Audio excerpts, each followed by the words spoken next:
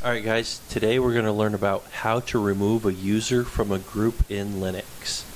So I have this quick little guide that I put together, and tells you a few different methods of achieving this. You'll have different options depending on whether you're using Ubuntu, Fedora, or CentOS. But if you just want a quick answer, you're going to want to use the gpassword-d user group command. So that works on everything. So if you want it to work on all of these systems, this is what I tested it on all of these, Ubuntu, Fedora, and CentOS. If you want a command that just works on all of them and is just easy, then just use this command, gpassword-d user group. So I'm going to demo that first. So also you'll notice over here I have a terminal open logged into a test machine running Ubuntu. So we're going to test it out on that. We're not going to be testing Fedora or CentOS today. I'm just going to go over the screenshots and the commands that I used on them, but I'm not going to actually log in and test those, just because I'm not spinning up a VM just for this video. I probably should, but I'm not. But yeah, we're just going to test out on Ubuntu today. But I have tested this on all three of these and documented it here. So let's try removing one. So we could start out by let's see what groups and users we have, or just the groups and what users belong to them. Alright, there we go. So I created a few extra users right here. User 2, Greg, Steve, and Ted. And I added Ted and Steve to the Docker group. Now, I'm actually using this Docker group for my Docker installation on this particular server. And I created another group called Extra Group, and I added all of these new users to the Extra Group. So user 2, Greg, Steve, and Ted, all of them are on Extra Group. So let's try removing them. Alright, so let's just use the standard command that works on everything at first. So gpasswd-g, and I'm going to say user 2 extra group. And permission denied. So you're going to need root privileges, so you can say sudo, and there we go. Should have removed it. And let's look at the group file. So there we go. Looks like it removed user 2. Now let's see if we want to remove Greg. So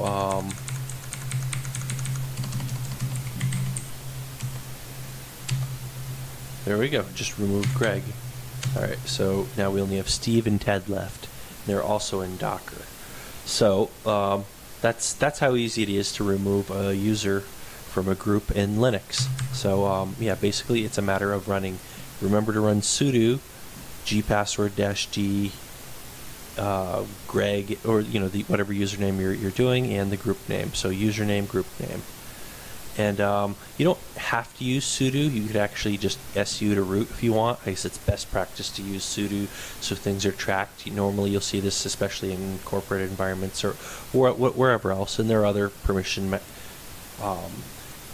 other different ways of managing users and groups also that people use in larger, more corporate environments. But in any case, in most businesses it's going to be seen as a best practice to just use sudo, and a lot of people just do it on their home systems too, just because it's the right way to do things, the quote-unquote right way, and it's probably for the best. I would say on a home system it's totally fine, or a lab system it's totally fine to just sudo su to root. It's kind of frowned upon in the industry though. But anyways, moving along, getting a little bit off topic there. Yeah, so yeah, I put a little note here. We assume you're running as root. If you're not, you'll want to use sudo blah blah blah. Alright, so anyways, yeah, the first one that we used up here already was gpassword-d, and yeah, this worked on all three systems, Ubuntu, Fedora, CentOS. Plenty of other Linux distros out there, but those are the ones we tested. So you can also use Dell user group. It works great on Ubuntu. It didn't work on CentOS or Fedora. So let's try this. So we have Steve and Ted left. Let's get rid of Steve. So Dell user Steve. Dell user Steve. There we go. Oh, and yeah, got to remember to sudo for this type of modification. And there we go. So only Ted is left in extra group. So that's kind of what we were going for. All right, so the manual way, you can just VI it. So if you don't want to remember these commands, and I actually had to look them up to use this guide because this is not how I normally do it. I mean, I know of them, but I normally, this is why I went through and tested each one of these. But normally, the way I would do it is just to VI the group, just because I know it's in the, or just to VI the file, just because I know it's in there and it's easy to just modify it however you like, and you can just copy and paste things in and stuff. And it's just, I like it better than using commands, but you probably should know the commands. I usually don't bother with them myself, but let's give that a try. So VI etc group, and can't type today, and here we go, Shift G to the bottom. All right, so end of the line, and we can just say XXX and escape, get out of here. Oh, and there we go. We need sudo for this as well. So yeah, you gotta, yeah, so there you go. This is what not to do. Seems to be a theme in some of my videos. And there we go, remove Ted. And that's literally all we're doing to verify this is just viewing what the file looks like. So when we go in and edit the file manually, of course it's gonna match. But yeah, anyways, basically we edit it manually and the user is gone. So we have a couple other useless users, just extra users in the Docker group. We don't want them there.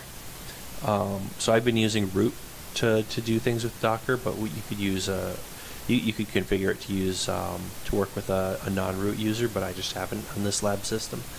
And anyway, so moving right along, so that's the manual way with VI.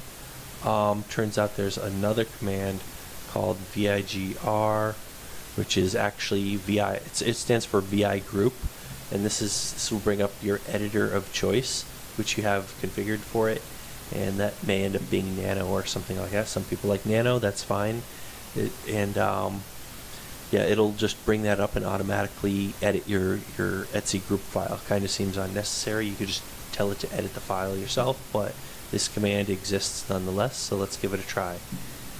VIGR, sudo VIGR.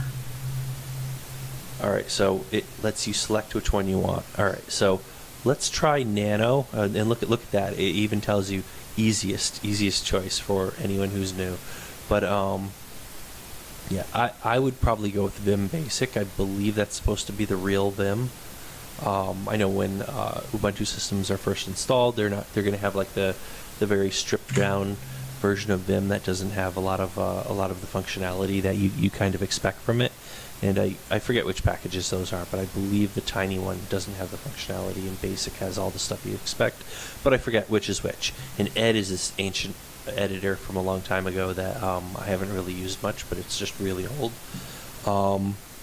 Anyways, let's try Nano just to be different, because we've used VI already. So now we're using Nano through the VIGR command. So we didn't have to specify the file name, it just puts us in there already. But it's basically just the same thing. We're just editing the file directly.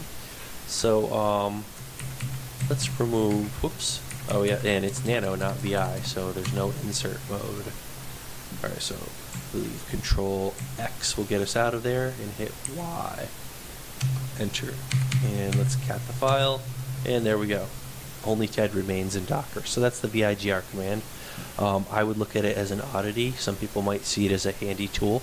Either way, there's another command called usermod, and this is kind of a roundabout way of doing it. And it's a way to, yeah, so you specify all of the groups that you want the user to be in and exclude the group that you don't want the user to be in. So this is kind of acting upon the user and not directly upon the group. If you mess this up, it could have unintended side effects, blah, blah, blah. And it works exactly as expected on all three of the systems we tested. So let's try it out. Remove all except the listed groups. Alright, so let's add them back again. Just I'm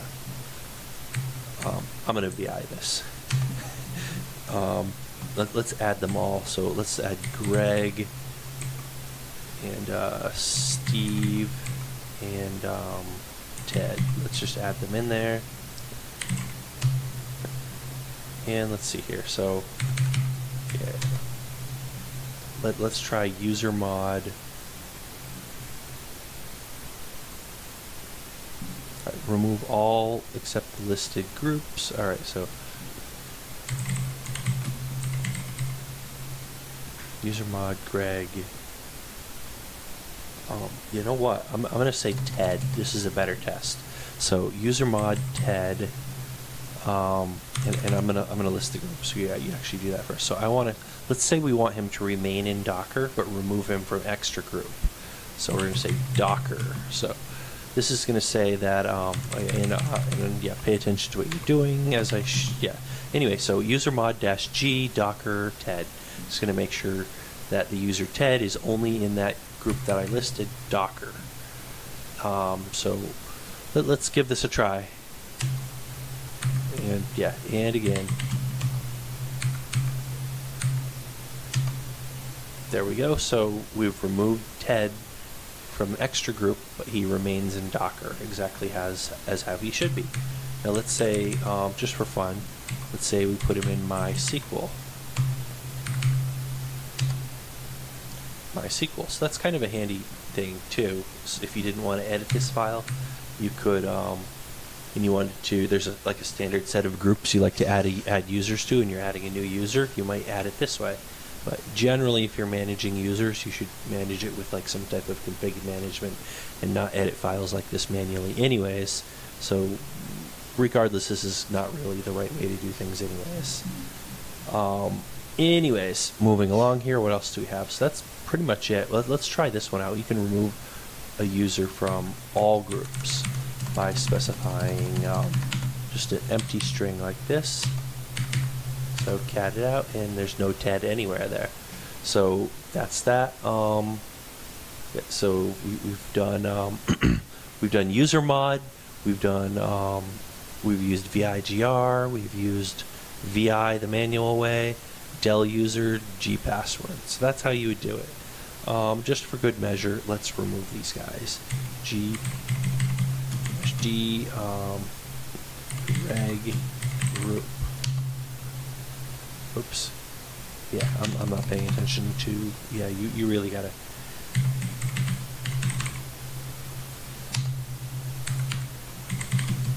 Yeah, so if this were a production server, you would generally want to pay attention closer than pay closer attention than I am.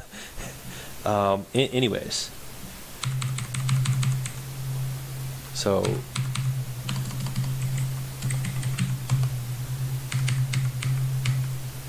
there we go. They're all gone. I actually want to delete those users too, but not now. So that's pretty much it for today. If you like this video, feel free to give me a thumbs up. If you want to see more, subscribe. If you want alerts, just click the little bell icon, and definitely give me a thumbs up. It helps out and helps me keep on doing this. If you didn't like the video, feel free to leave a comment and tell me what I did wrong or what I should have done better. Criticism is welcome. Criticism or praise, whatever you want to do. Tell me what you think. I want to know what you think. And that's pretty much it for today. Thanks for watching.